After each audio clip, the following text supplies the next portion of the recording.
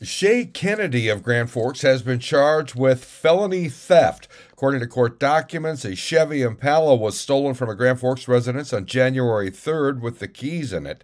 The next day, a Grand Forks police officer spotted the vehicle on South Washington Street, and Kennedy was arrested.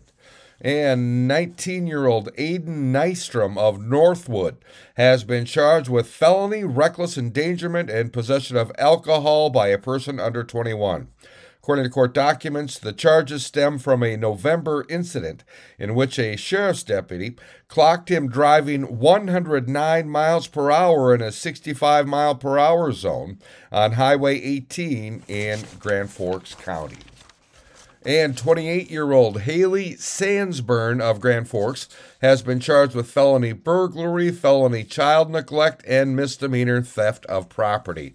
According to court documents, on December 9th, Grand Forks deputies responded to a criminal trespass in progress.